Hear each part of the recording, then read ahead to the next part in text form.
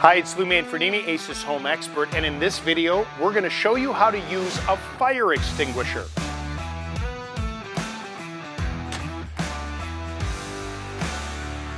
I'm here with Pat, who's a 20-year veteran of the fire department. Now, Pat, I know that as a firefighter, when it comes to a fire, you are a fan of people getting out, but fire extinguishers are certainly a line of defense that some people may choose to use.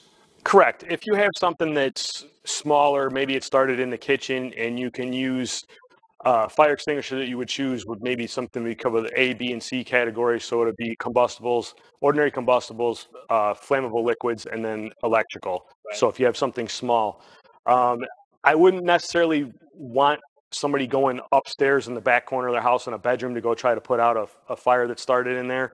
A fire does square itself every minute it's left unchecked, so it's going to get big real fast. Right. So it would probably be more advantageous for you to try to get out of the building and call 911 than to try to put it out yourself.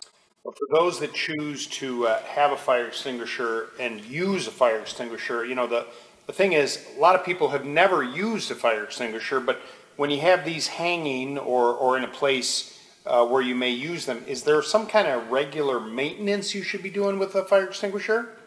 If you can, maybe every time you pay your mortgage, just flip it over so that the chemicals don't get all coagulated and settle. Right. You'll get more volume out of it.